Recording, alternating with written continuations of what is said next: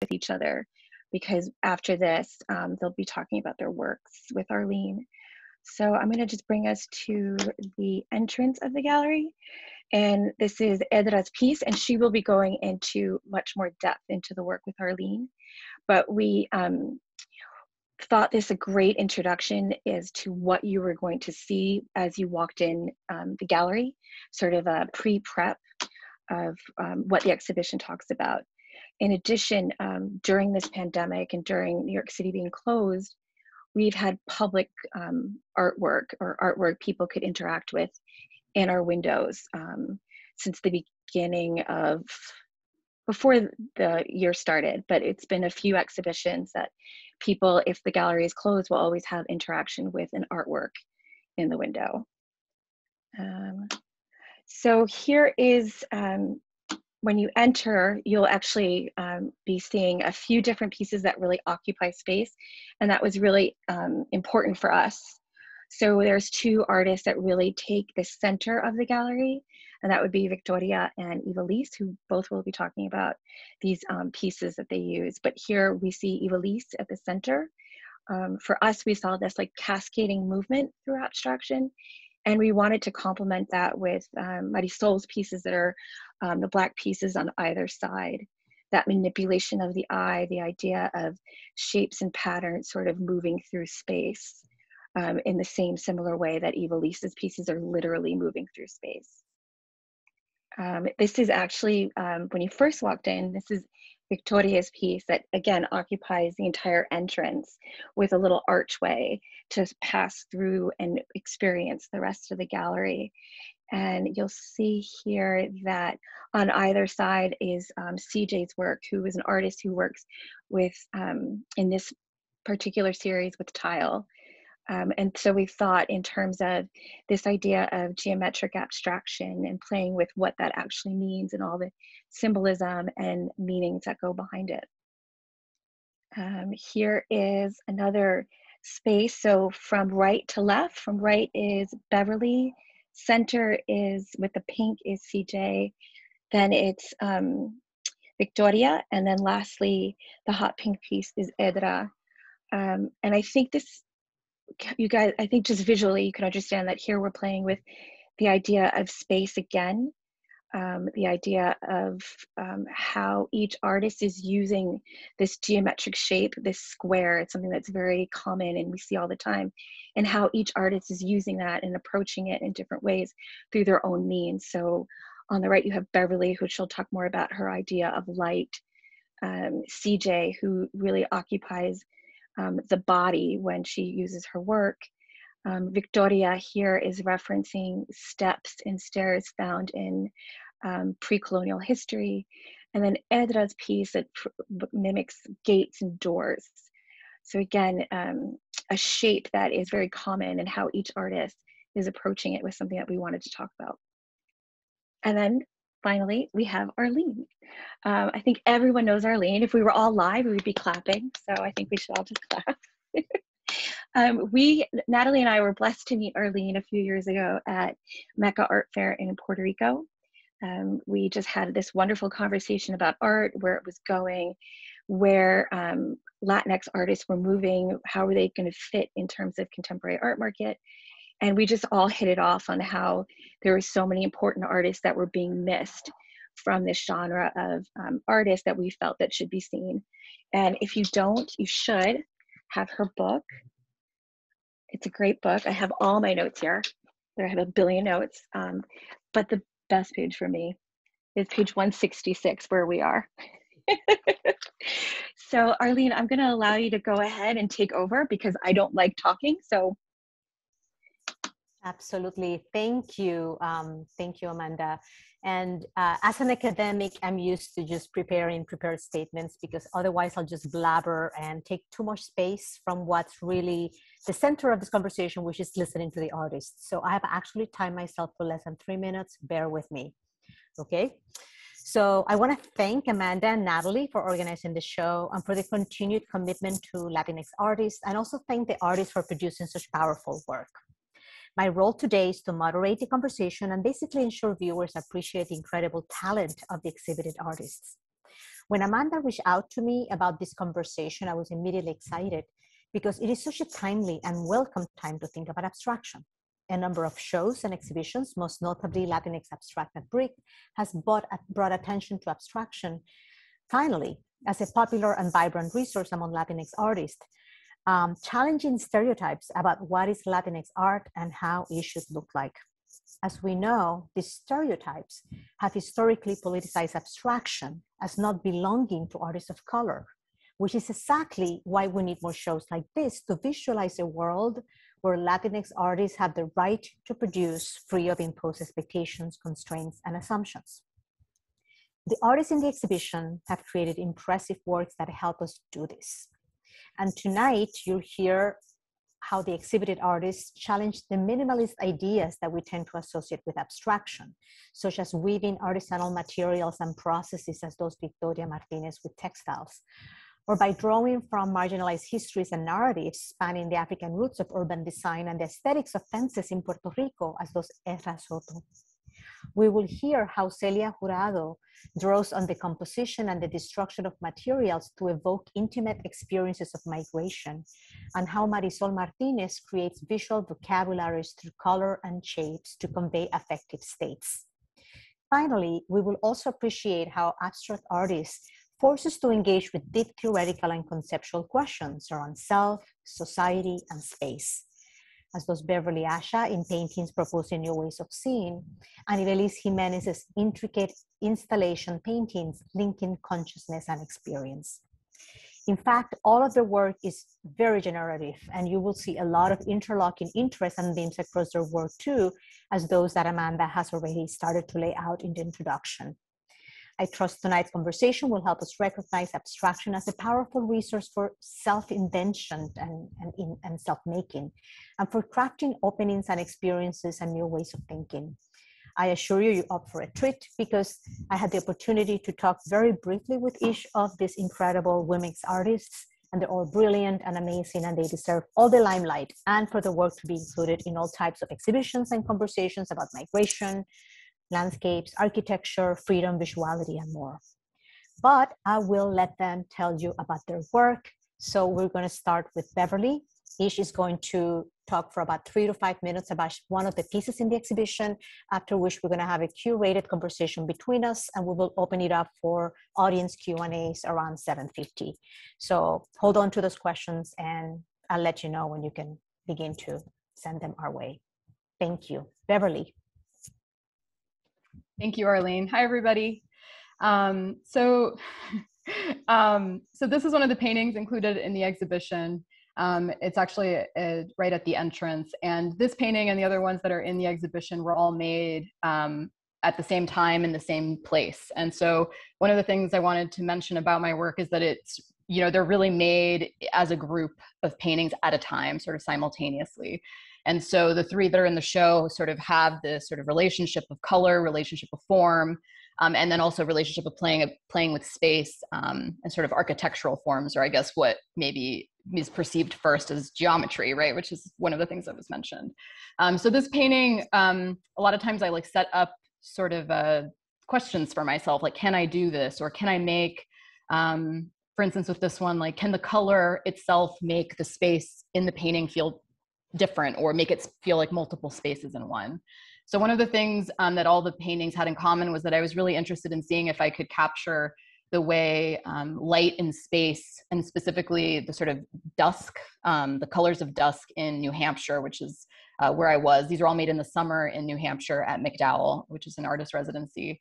And so I became really interested in trying to find the sort of really specific kind of pink that sits against a really specific kind of green of the trees that turns into black, and sort of the way that time really changes color was something that has been very sort of interesting to me, but that was really important to these paintings and to this painting in particular.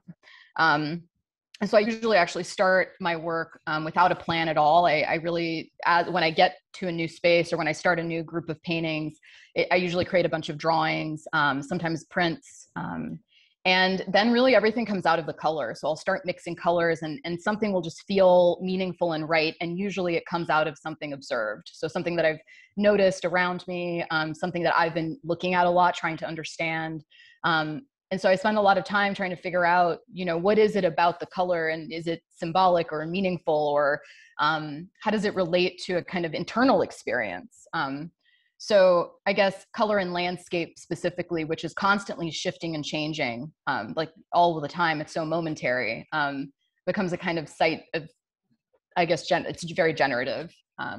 So for this painting, one of the things in the title sort of speaks to it, the title, which is Espacio Vertical 3 veces 3 horas, so vertical space 3 times 3 hours.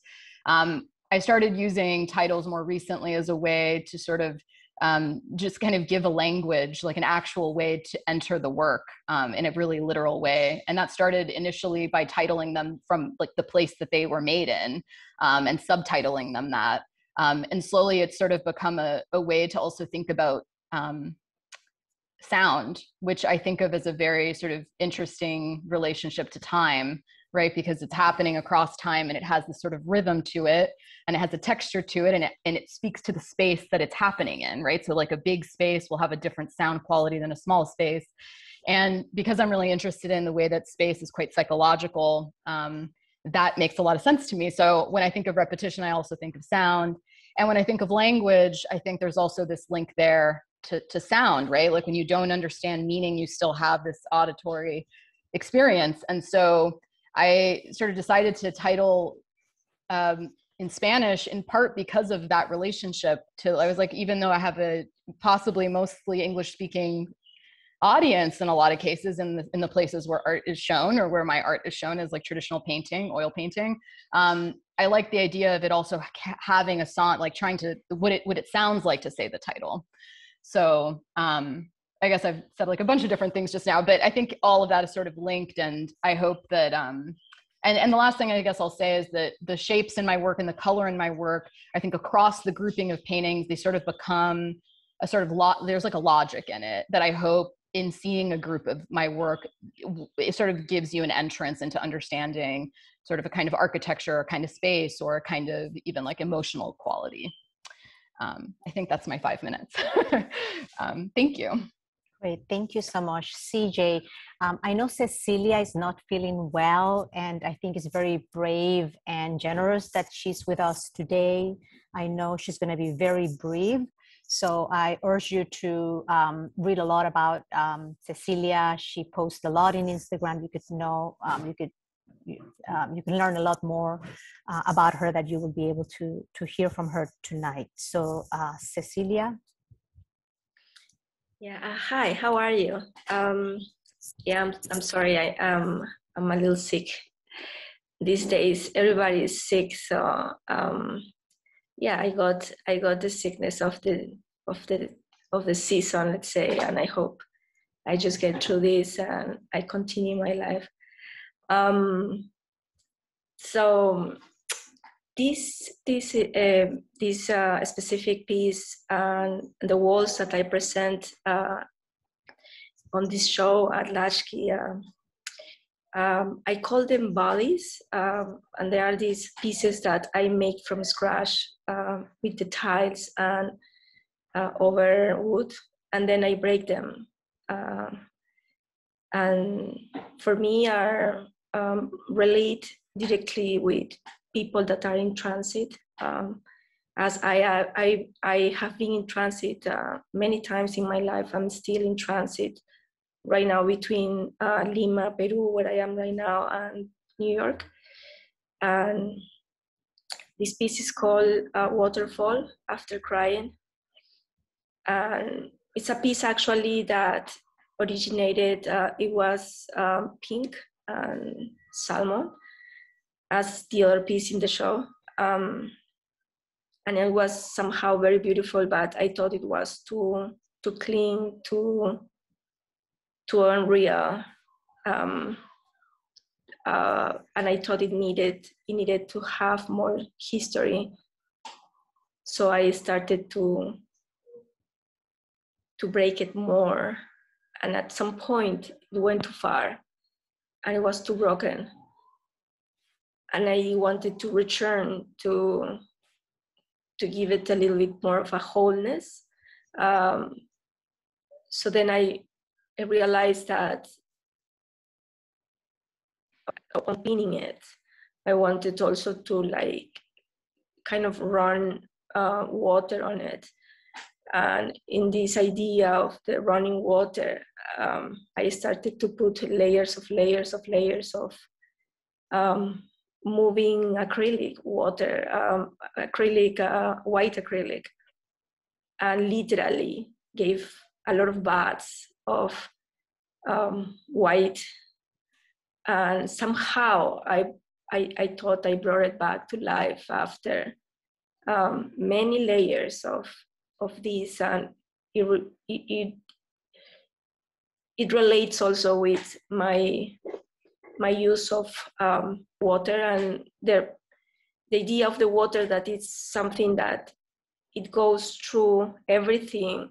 It can get into like a little hole and keep running, like a river keeps going and you can't stop it. So this piece is this wall, this little wall, but at the same time it has this this sensation of being dripping still, and I like that because it becomes more alive, as is the water that doesn't stop. That's, I guess, that. I don't know if that will be enough, but thank you. I also love the title of, yes. We're gonna we'll talk more later. Ivelisse, I don't know if you're here in the grid. Hi, Ivelisse. Yes. Yes, I'm here. Can you hear me? Yes. Okay, very good. Okay. Hi, everybody. Good night. Well, I think that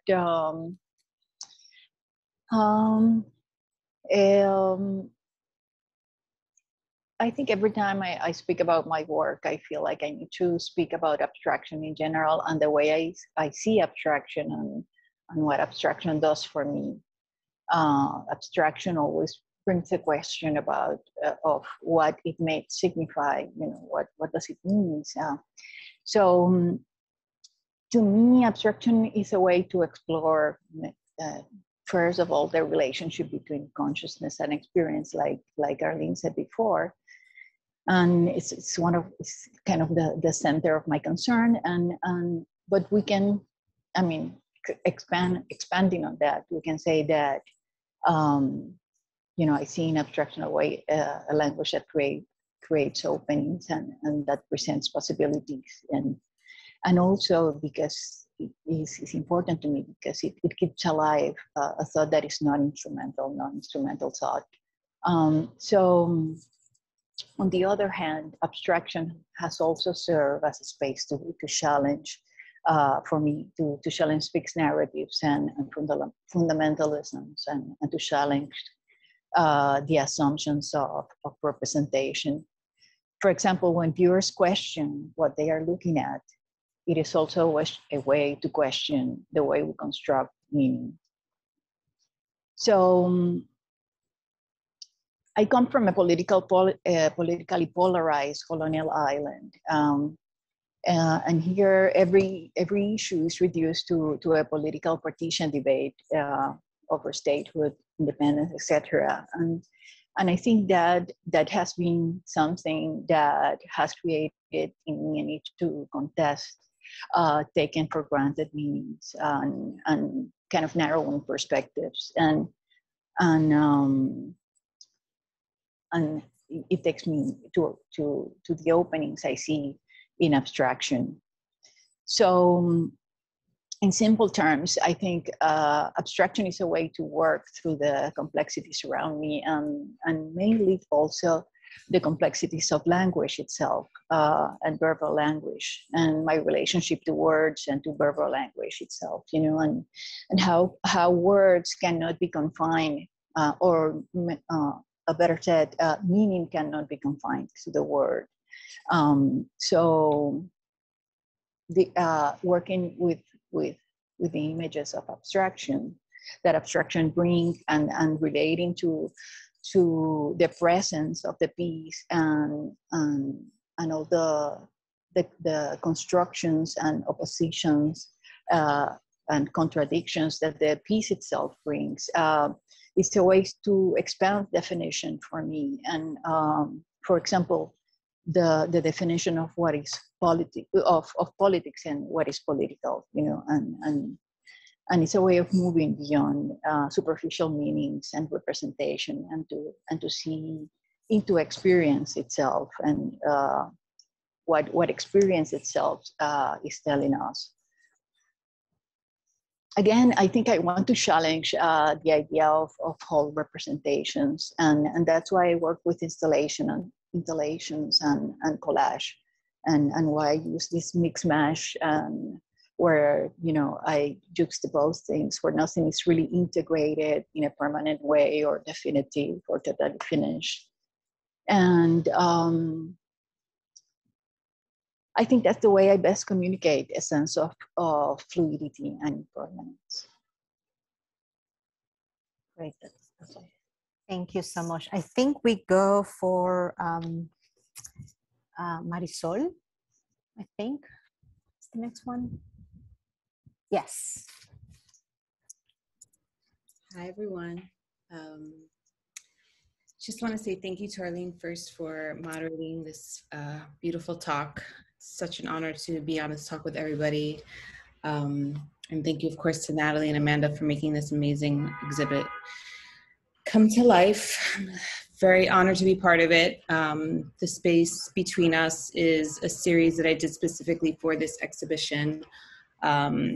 A lot of my work in the past are patterns and graphics and geometrics based off of meditations that I've had with myself in the studio, and stillness and allowing the quietness of what is happening within me to come out into canvas. And this specific series, The Space Between Us, was really taking apart all of the other works that I've done in terms of the shapes and the colors and the circles and graphics, and more so in the to kind of express the context of what's going on with us as a society right now through the pandemic, through Black Lives Matter, through the political, you know, turmoil that we saw ourselves in. A lot of that all happened at once, and it was a very intense, to say the least, intense time frame, which I feel like we're finally getting out of. But to me, this was a representation of us as a society, us as people. Are we going to be able to come back together? Are we going to fit with each other? How are we going to fit with each other? The Space Between Us was kind of my ode to, you know, the time frame, the society that we're living in right now, and hopes that, you know, we will be able to find our way back to this society, or actually reconstruct the society, not to go back, to go to a new society, because obviously what we were living in wasn't working before. So for me, this is opening up a conversation about how will we fit this time, and will we fit together? Will some of us still be apart? Will some of us, you know, still kind of like just be in our own little corners? How will we interact with each other as humans through all of this incredible turmoil, incredible darkness that we went through? So this is just kind of my visual representation of where I see us right now as humans. And that's what a lot of my work has to do with. And I use geometrics and abstraction, you know, as Beverly said, and Ivelisse, to kind of break up that thought process of what Latinas can be, or what abstraction is, or, you know, artists that kind of allow you to open up and see things in a different light, not so much what you keep seeing all the time, but opening up something different for you to have a different experience, a different perspective, and hopefully, you know, that'll break you open to become a better person, to create a better society. So that's what my work is really. Great, thank you. Victoria.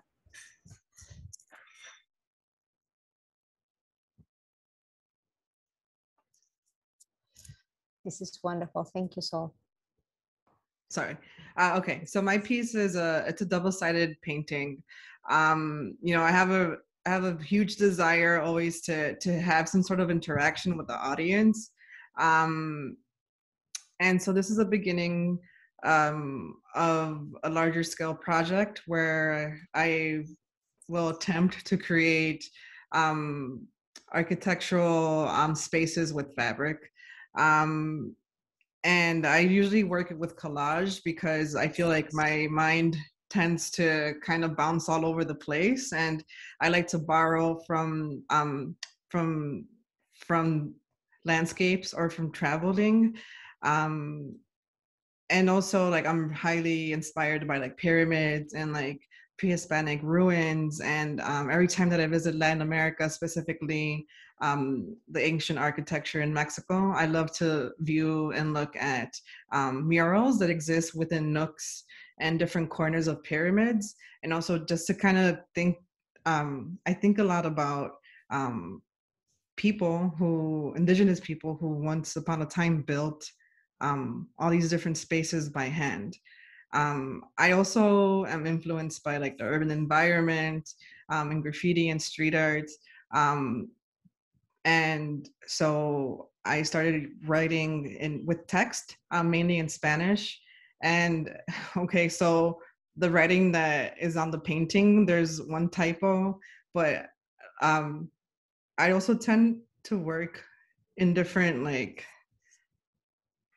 spurts of time. Like sometimes I'll wake up at like 4 a.m. and I'll paint something, or sometimes I'll kind of wait until noon to paint. But what I wanted it to kind of explain or to kind of express was like, I want to sing a dream to you. I have a dream book that I have, and I write my dreams down every time I remember them. So I have all these different stories and all these different interpretations and desires within this book that I don't really get to share. And I am not a singer, but I always like want to be able to sing something. So that's why in my notes that I have, I wrote down like, quiero cantarte una canción. But one morning, like at 4 a.m., I ended up just writing this, and I try to say I guess I want to like tell you the dream, but I misspelled it. But in a way, I think it's fine because you know, the more that I learn about like colonialism and even like the Spanish language, like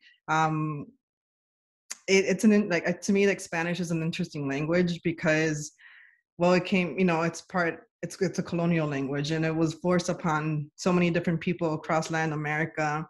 And I've noticed this growing up in America that if just through memory and experience, like if people speak Spanish, it's kind of like frowned upon or kind of like belittled. But it's interesting because it comes from like European origin. So yeah, it's pretty much like a collage of thought and imagination.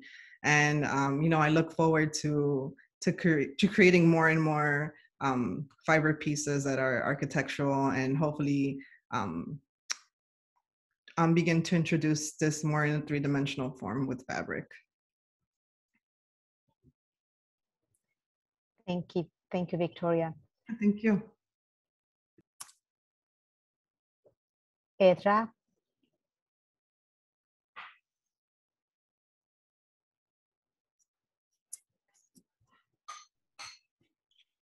Hello, can you hear me? Yes, we're good. You can hear me? Hi. Well, first, thank you so much to Natalie and Amanda for inviting me to be a part of the exhibition. And thank you, Arlene, for doing this. It's an honor to be in conversation with you and with the artists. The work that I am presenting for this exhibition, I have two bodies of work, but this one that you were looking at is titled Graft, and Graft is an ongoing project that consists on architectural interventions, and they are representative of immersive installations that sometimes are accompanied by publications or by literary contributions. I think my work is about relationships. It's about personal relationships and geographical relationships, and many times they are inspired by the communities that I get to be in contact with. And so it's inevitable that I ended up making work that speaks about the place where I grew up.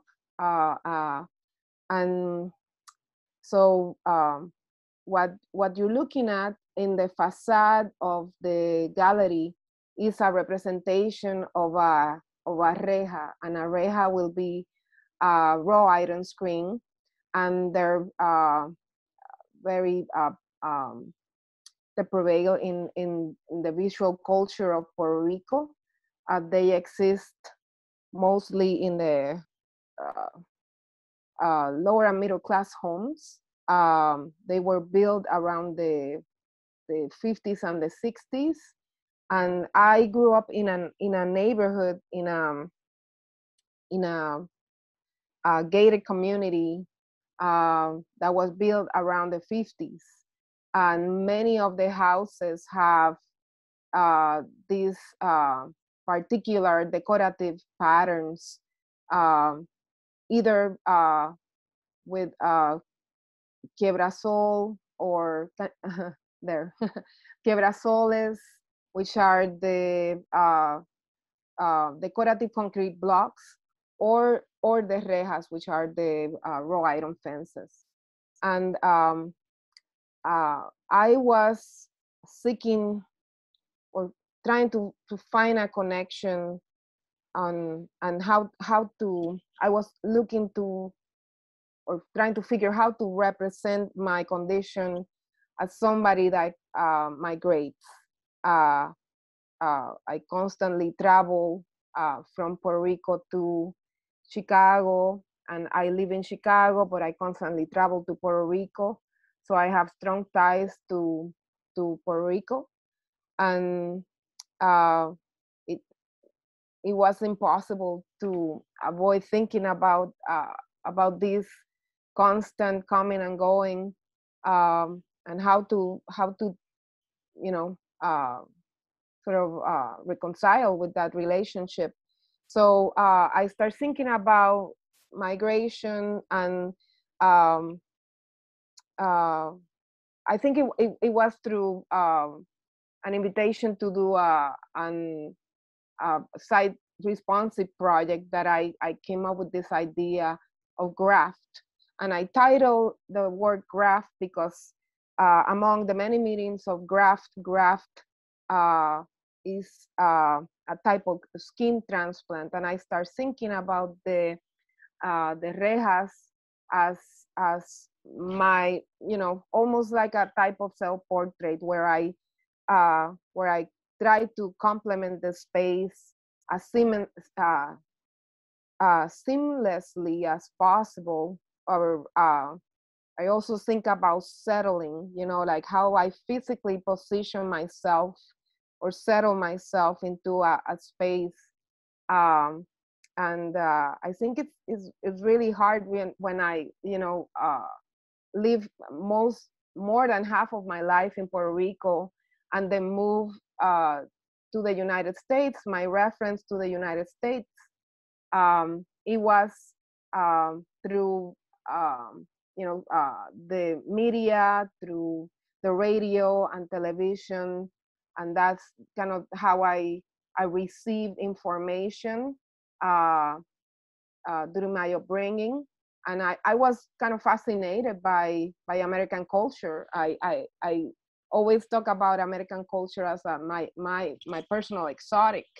I was fascinated by the music and the sounds, but I'm very aware that the information that I received was mostly mainstream information and comes from the mainstream.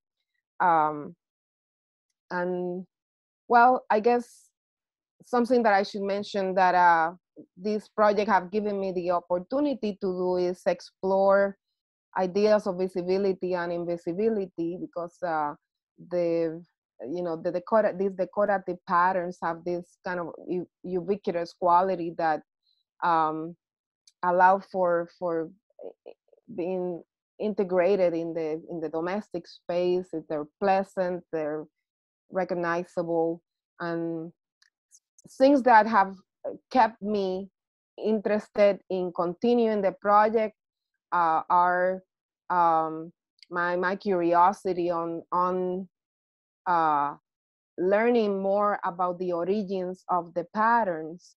I think about it a lot in relationship to visual art, because a lot of artists also refer to these patterns and utilize the patterns, and they integrate it into their artwork. And I start thinking about, like how, like contrary to colonial architecture, this type of vernacular architecture haven't been included or exploring in primary and secondary education, and what will be the reason for that. So through the literary component, I explore the possibility of building an archive that can eventually be integrated into primary and secondary education. I think this is it for now.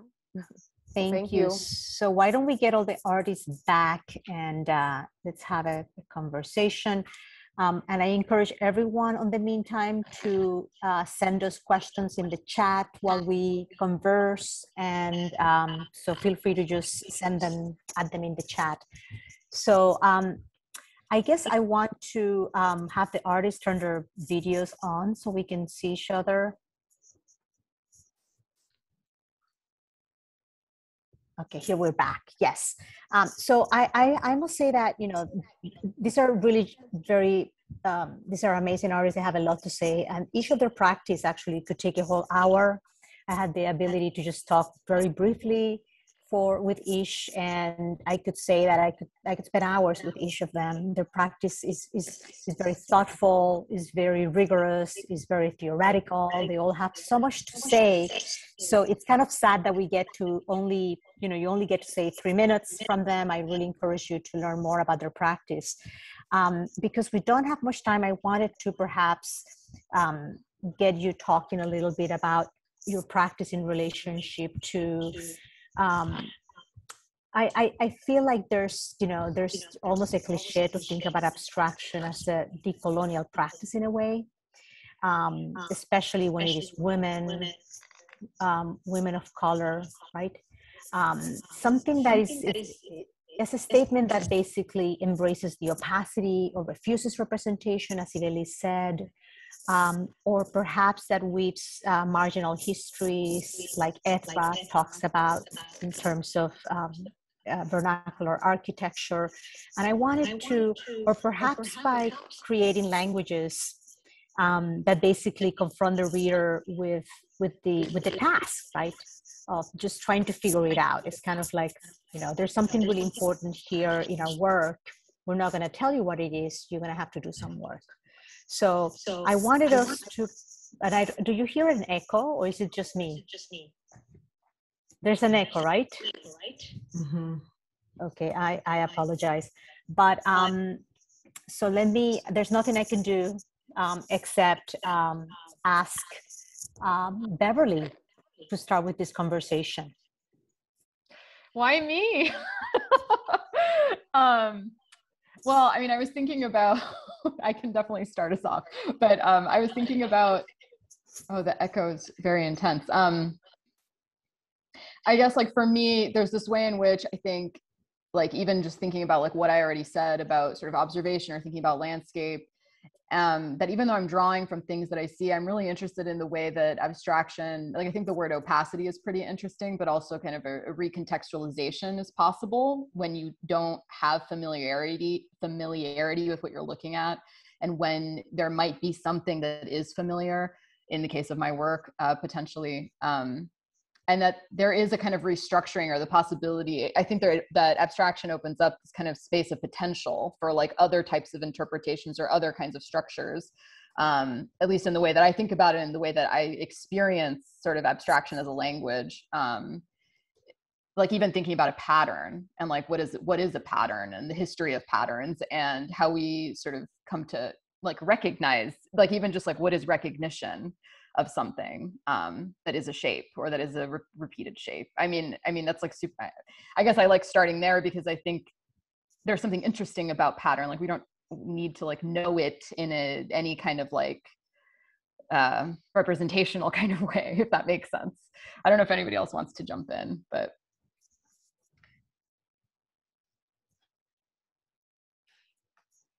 Yeah, I'm thinking Marisol or Ivelisse, especially thinking about pattern and well, shapes. And architecture and structure, right? Absolutely. Like,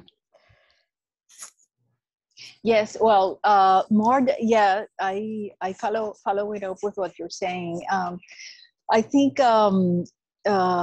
also apart from pattern, and it's also a thought about what you want the work to do and how you are thinking about the possibilities of abstraction. For example, if you're thinking in terms of what you're looking at and kind of constructing a narrative or representing an experience, you know, are you using abstraction to represent or to construct a narrative, or are you using an abstraction to present an experience itself, you know, in itself, you know? And I think in my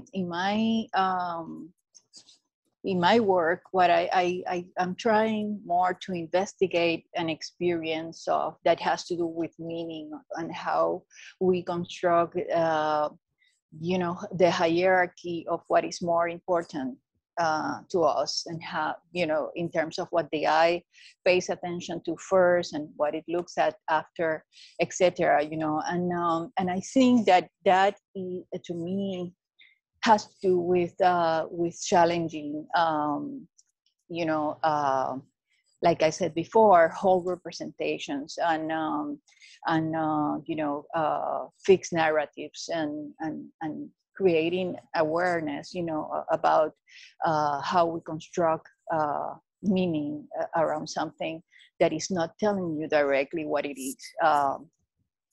So I think that's my contribution. Yeah, no, that's fantastic. Edra, do you want to add? I also want to pick your brain also as someone who teaches, right? And who also is engaged with, you know, debate around abstraction. And I wondered if you could add a little bit to that conversation about, you know, abstraction as a language for, you know, young generations and Latinx artists in particular. We've had this conversation about you know, the stereotypes of who can or cannot do abstraction, which is something that I think is important to really, really understand. Like when I talked to Ivelisse, I know that 20 years ago when she was in New York City a lot, you know, the people that she was engaging with were primarily white males doing abstraction, you know, because there's this idea that, you know, where are the communities of artists? Is this idea that, and when I spoke with each of you, you spoke about this issue in particular, about the kind of struggle to assert, right, in an idiom and without these kinds of ideas of what Latinx art is or what it should look like. So, Edra. Yeah, well, I personally, in my practice, I deviate between, you know, representations of different kinds and the abstraction that this particular body of works embrace and is it's mostly because we talk about potential, but that's exactly what brought me to settle with this project and continue to explore it. What is the potential of the meaning of this? What the content? What could it potentially contribute to the culture? How are we looking at our current, our current situation? What I think about a popular culture when I think about this project, because I feel like it's always like the overlooked aspects of vernacular language that make me think about what is it that it is being focused on. And it's kind of incredible to me, like my experience as a Puerto Rican. It feels almost like very, very small because my experience will be in the household. I spend a lot of time in the house at home, so the domestic environment is become very important to me. But a lot of information that I acquire from the domestic environment comes from media, so I when I and like my my travelings, so I when I travel to Puerto Rico, for example, I see Puerto Rico as a tourist, and then I see Puerto Rico as somebody that lives there, and I think about Puerto Rico, how it's represented in the media. So to me, fascinating that still after over 500 years, of being a colony, there's elements of colonial architecture that represent Puerto Rico.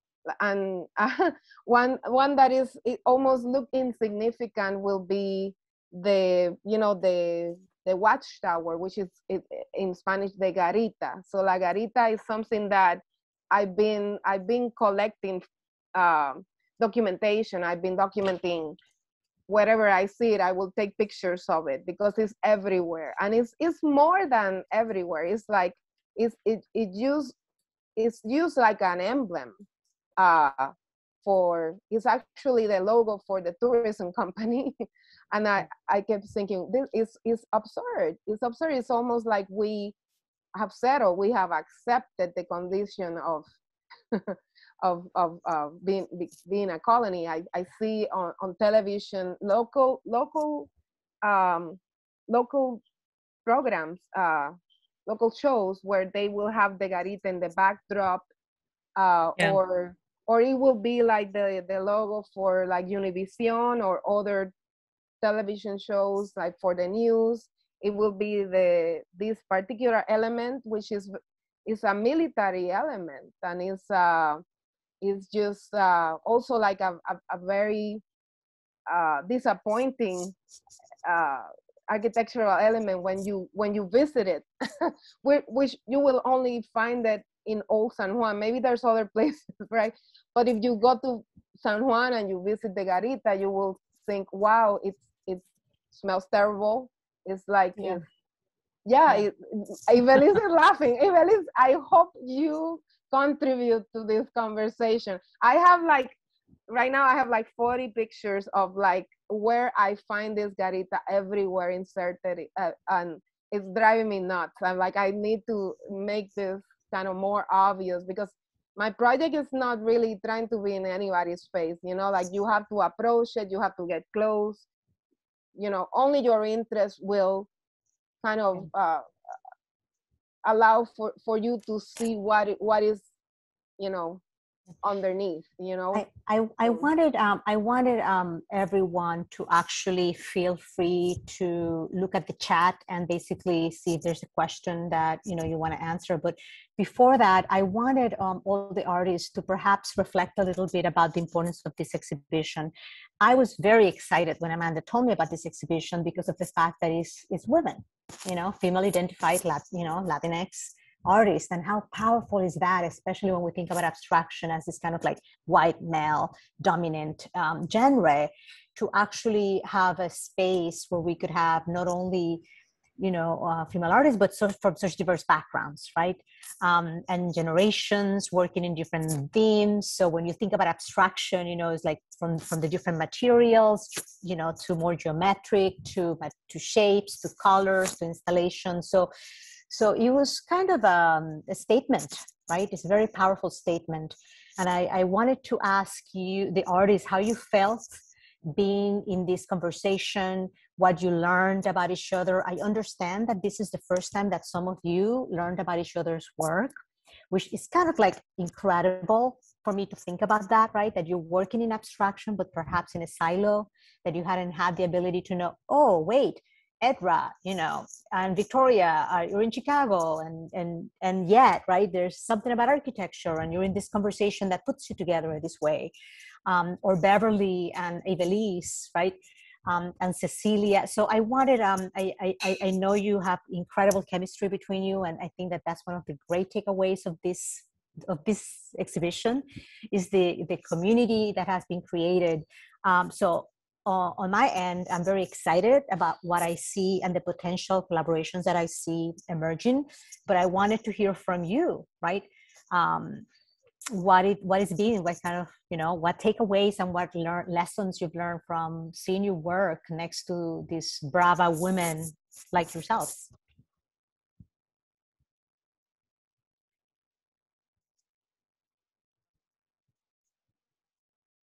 You're smiling. So Victoria, do you have anything to say? Sure, yeah. I mean, I'm grateful that we were all brought together to have a show, because I wasn't aware of Marisol's work or Ivelisse's art. Through conversation, Arlene had brought Ivelisse up, so but I had never seen the work in person, so that was great. And also CJ, I just love her use of style and abstraction. So it was very educational to me, and I look forward to continuing this conversation with everyone in the group, and then also ending the conversation outdoors with public works as well.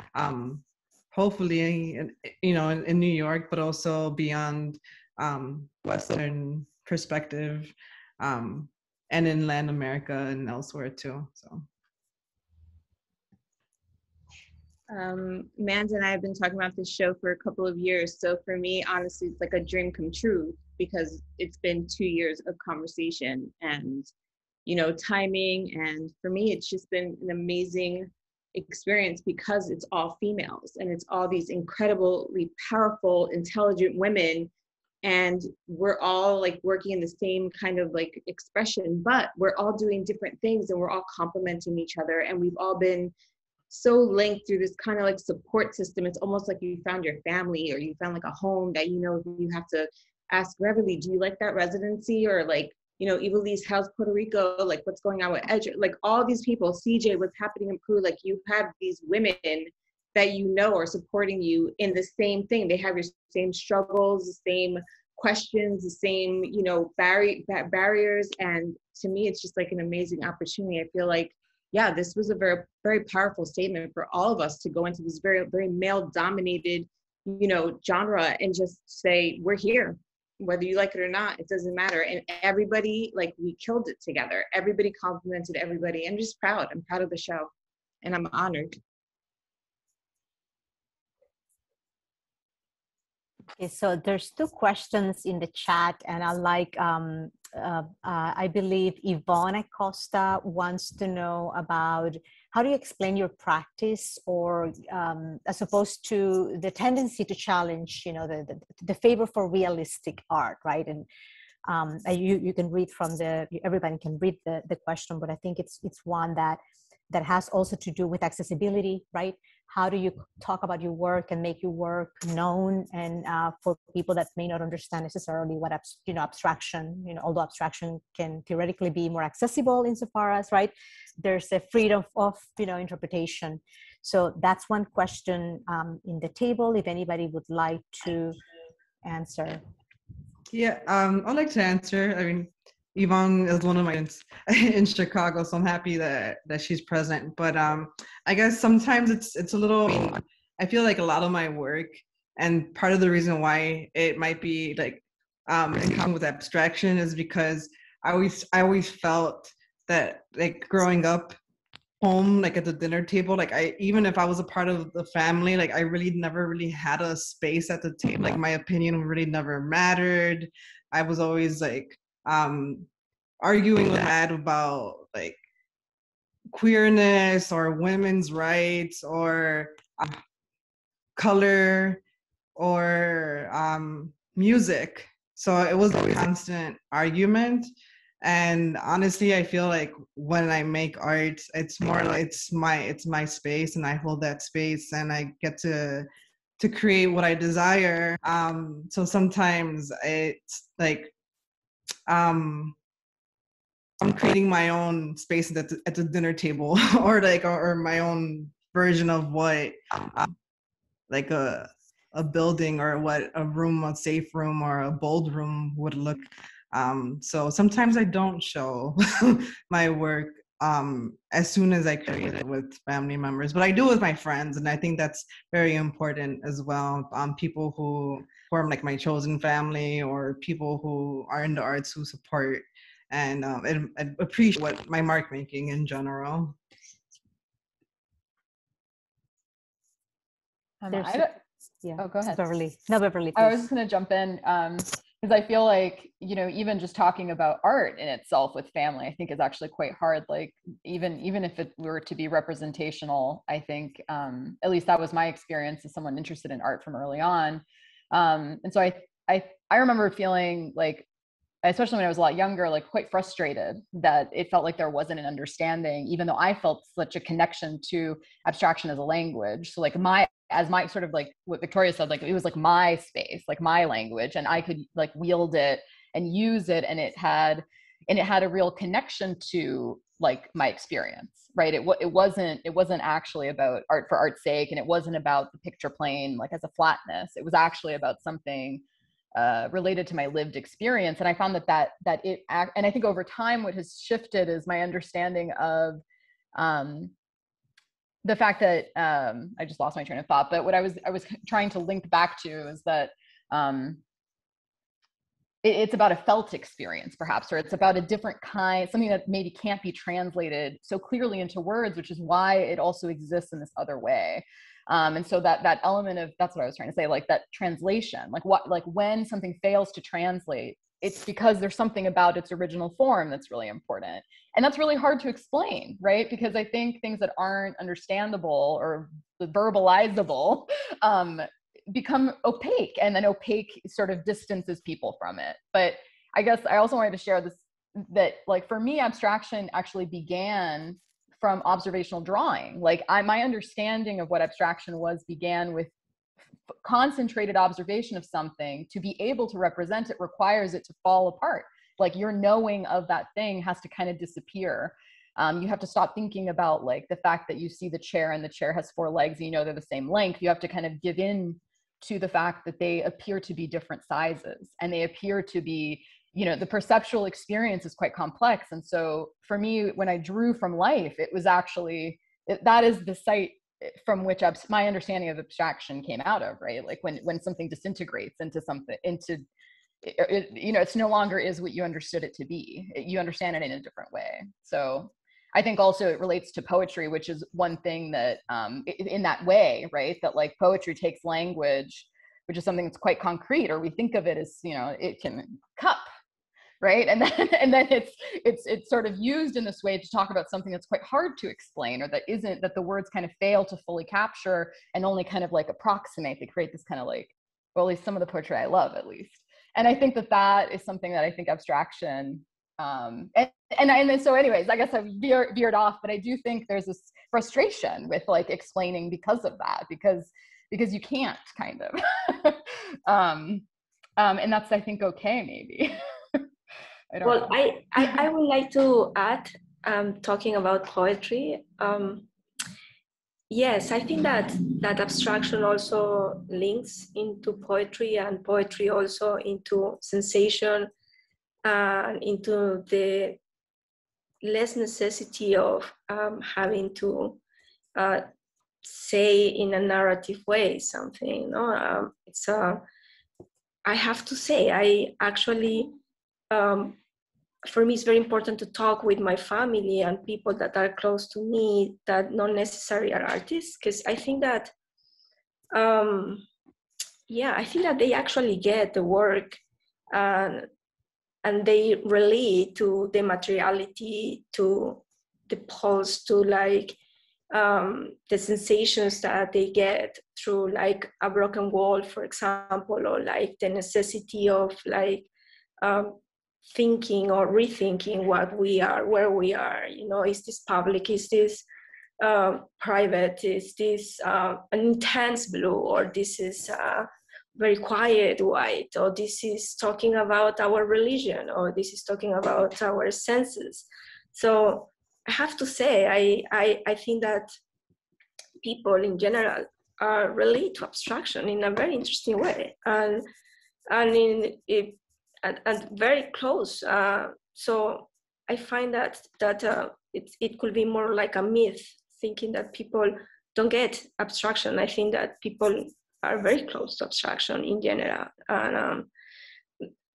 and well, that's and we as artists have a kind of privileged position, because people tend to give us the possibility of being whatever we want to kind of be, and so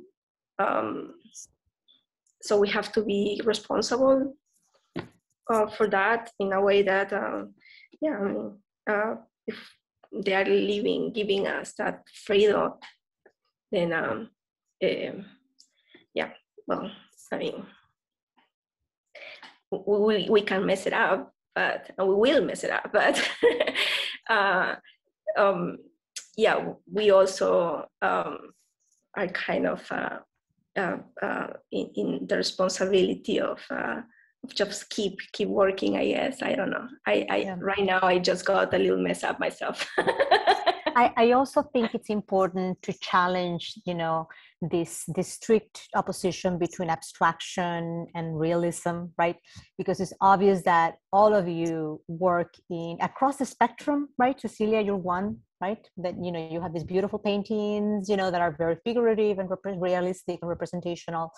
And I know that this is something that also comes up with Beverly, right, in her own practice, So I think that where there's some of you are more committed to abstraction as a language, I think all of you are more complex than that, right?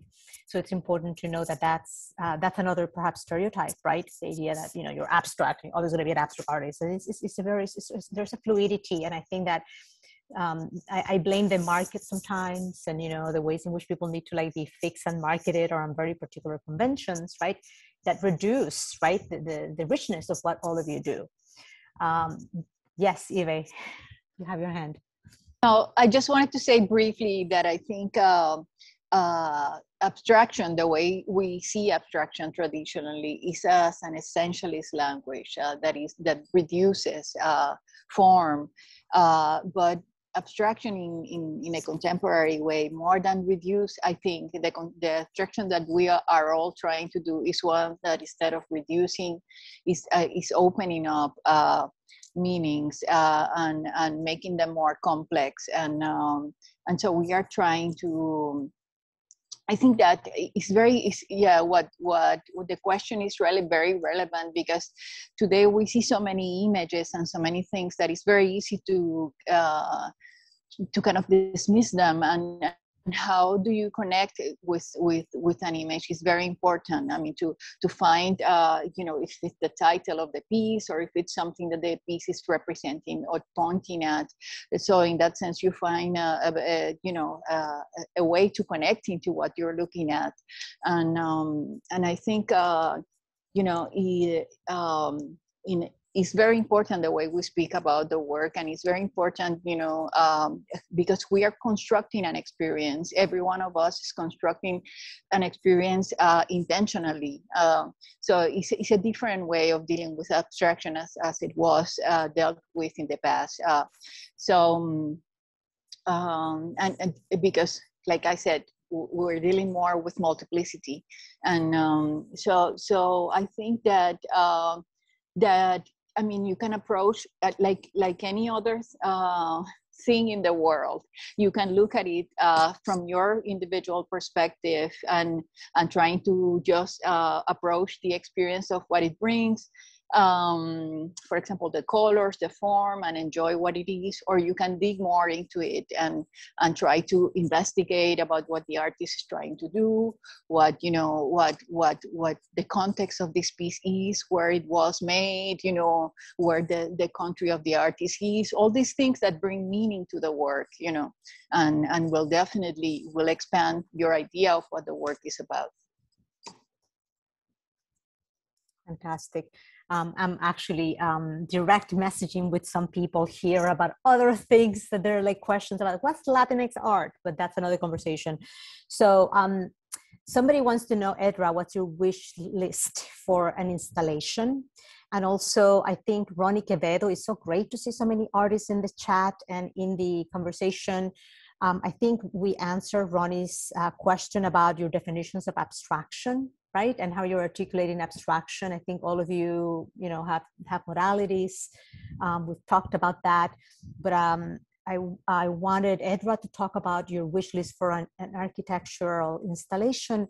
And also we have another artist who wants to know about, I think it's Ada del Pilar, which components do you see nurturing Latinx abstraction in the future or in your own practice? I guess, you know, what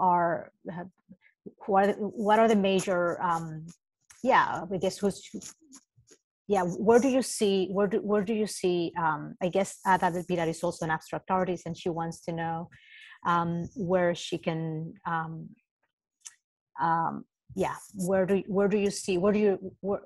what are the elements or spaces actually besides Latchkey Gallery that are nurturing abstraction? Now, I think that in a way, I find that we're seeing a lot of interest with abstraction right now, but in your own perspectives, where do you see that interest coming from? I mean, there's always like Deja Clark. I think she's an amazing artist who, I mean, I'm in a way inspired by her because of the maquettes, like the architectural maquettes made out of metal that I did more in person, and then from there, like jumping off to the larger scale pieces that are outside. So I think for me that will always be a reference. In addition to in addition to what we're about here, and something that relates to contemporary art or art history in general. Any other references or major influences or that you could point to in your work or just in abstraction generally?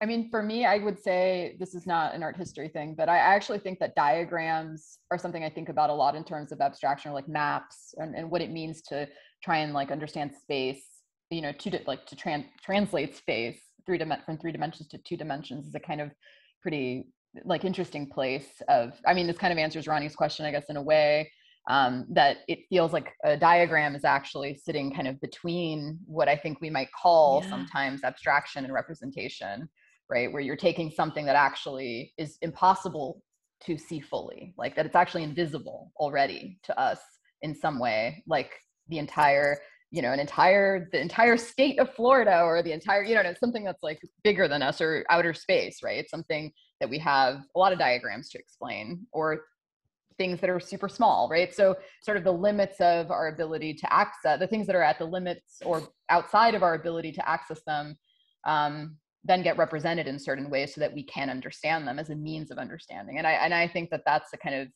for me personally, I think that abstraction has always sit in that kind of space, like that it's sort of is, and I guess in that way it kind of becomes a little bit philosophical, right? That it's actually a way to talk about something that, like I kind of said this before too, but that sits beyond the means of other forms of communication or other forms of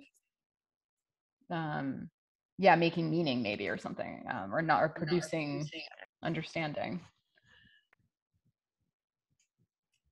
Which also leads me to think about like reimagining things, and from like by then, like, well, like I guess I'm specifically talking now about indigenous like gods and goddesses that once upon a time existed, but we don't really have access to the documents because they were destroyed.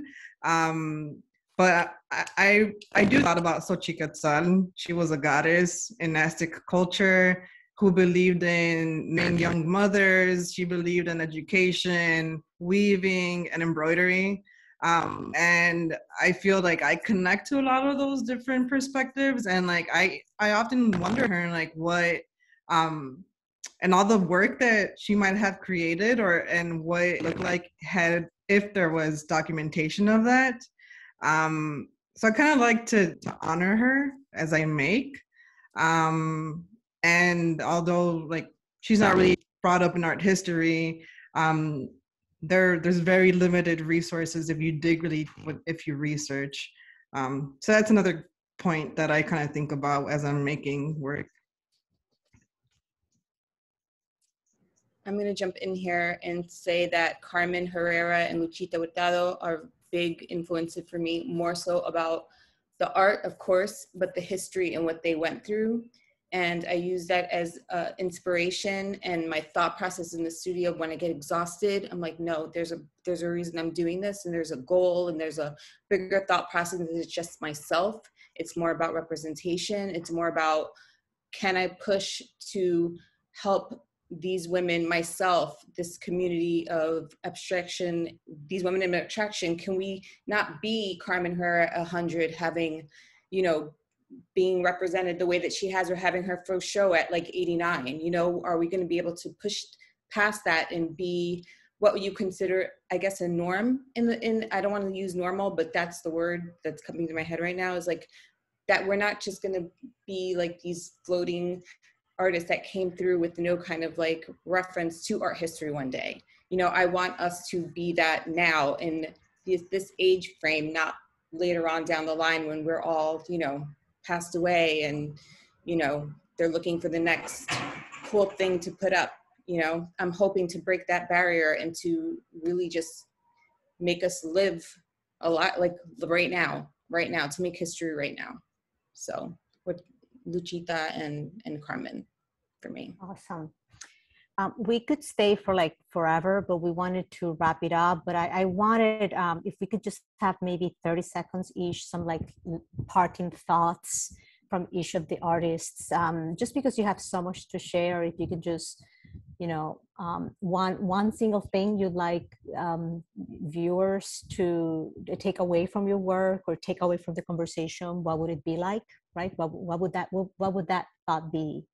And I like to start with, just as we went through, we started with Beverly and Cecilia. So let's just do that, roll over again.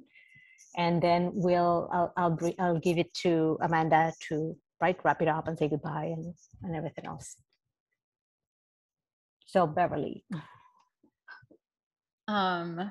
Okay, so I guess one thing, it kind of came out, I guess, what I'm going to say from what has been said here tonight, actually, which is, I really liked what CJ was saying about like that we don't give enough credit in some ways, perhaps, to our audience. And I think maybe what I was saying earlier about my frustration, right, with family, or like having to explain something that I was like, well, I just understand it so innately. Like, I don't know how to explain this, is that I think, I really do believe that it's actually about a slowness in a way that, like, I think abstraction asks, and I think, all of the work in this show, especially, but I think abstraction in general does ask you to be slower, to be okay with not maybe giving it a name or to understand. And I guess that's something that I feel like the market it's a challenge for the market, because they need to wrap it up and market. The work has to be marketed to the market. So I find I've thought about that a lot, and yeah, so that there is something felt, I think, there that you have to be open to trust it, that your own intuition. And I guess I'd hope that with the viewer of my work in general. So. That's beautiful. Thank you. Cecilia. Can I speak after all of them? Absolutely. Ivelisse. Thank you.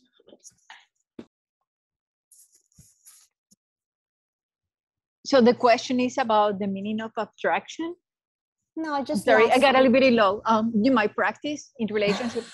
No, just like one takeaway that you would like to add, since we're being all goodbye. Right. Okay. Yeah, I think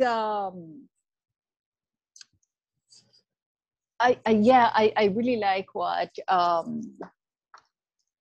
what was said before about the opening of an experience that is more it takes you to a place where you have to be slower. And I think that I really think that abstraction is very relevant. It's a very relevant image to study at this moment, where we are really being pushed to experience definitive to have definitive experiences in relationship to certain images, and to relate definitions to images in a very direct manner.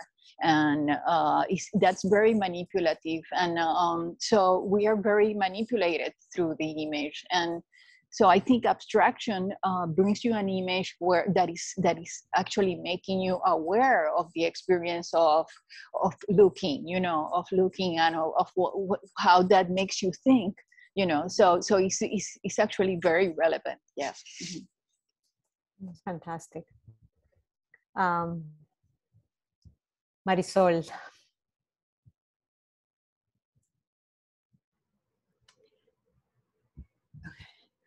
Yeah, I mean, what everybody said, especially Beverly with the abstraction as for solace, I'm going to put that on a t-shirt, because that is literally what I do in this time. I'm so slow. But that to me is, the beauty of what we do. And abstraction is, I just ask the audience to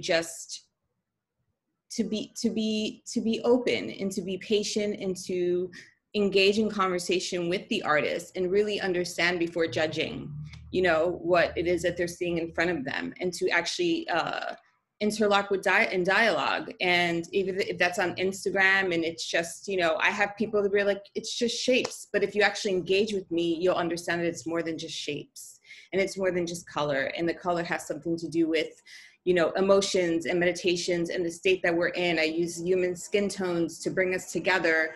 So I just ask, that the audience that's viewing the abstraction just engage a little bit more, instead of, just having a quick visual reaction.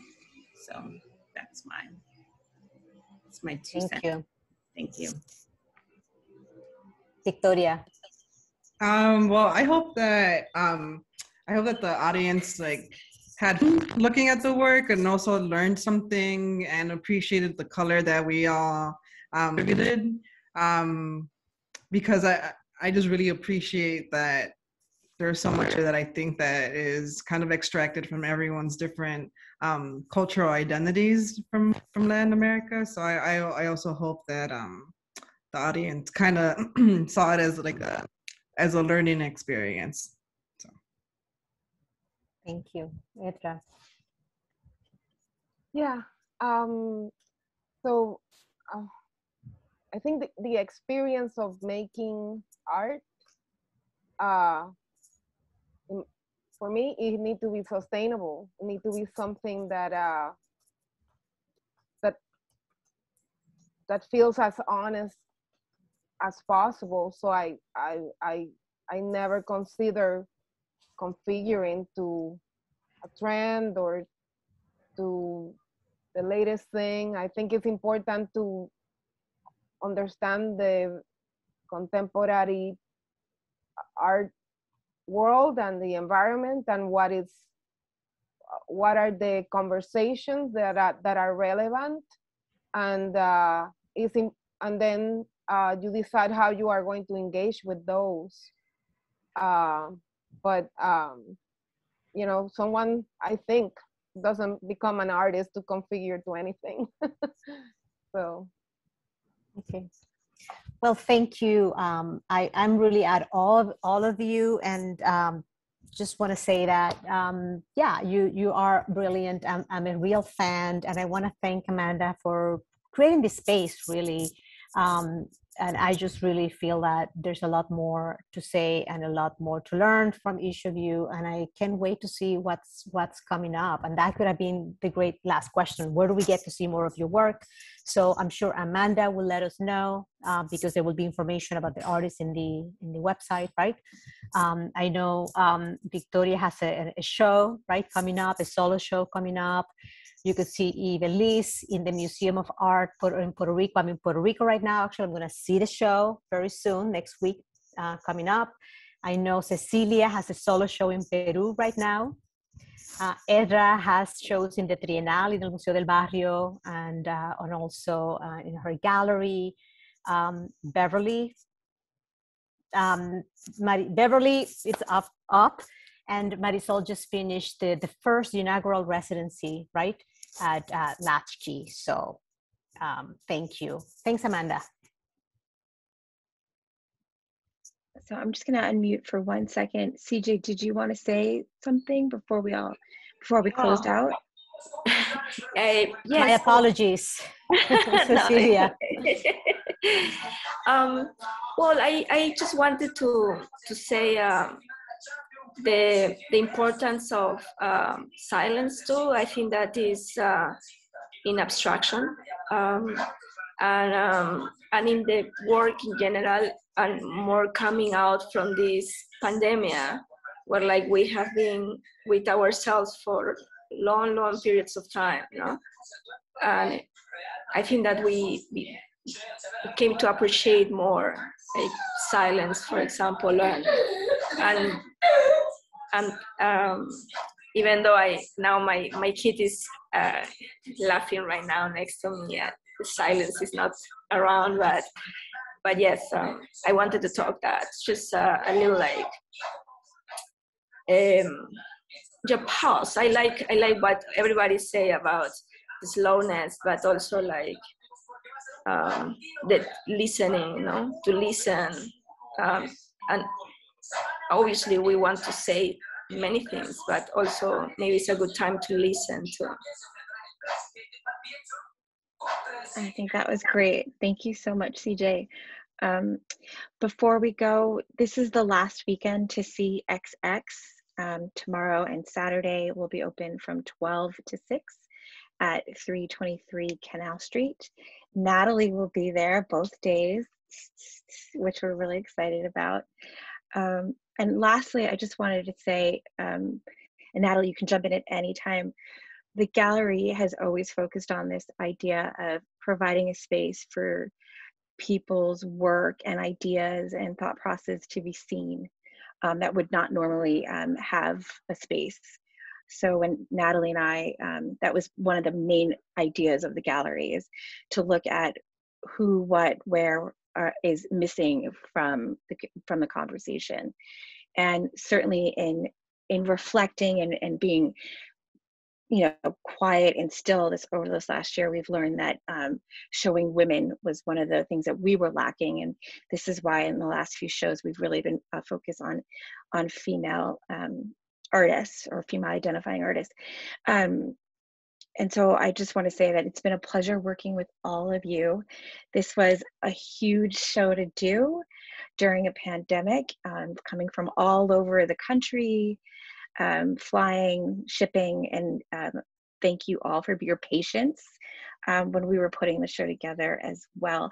One last thing, Victoria, I think the fact that your piece has that quote unquote misspelling or whatever is perfect, because as a Latinx woman who messes up her Spanish all the time, I read, I want to tell you a story, I want to tell you my story. And it wasn't until my mother, who was born and raised in Peru, came and she goes, oh, that's not what it says. So I think it speaks perfectly to who we are also as like Latinx people, right? We're going to mess that up sometimes because it's not our first language. So that's all I have to say. Thank you guys. Natalie, if you want to jump in, but thank you all. Arlene, always thank you for your support. And let's continue the conversation. Let's continue to support each other, and let's continue to offer a place at each of our tables that we bring out into the world. Let's make this sustainable for all of us.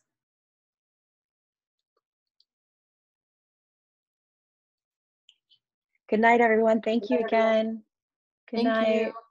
Bye.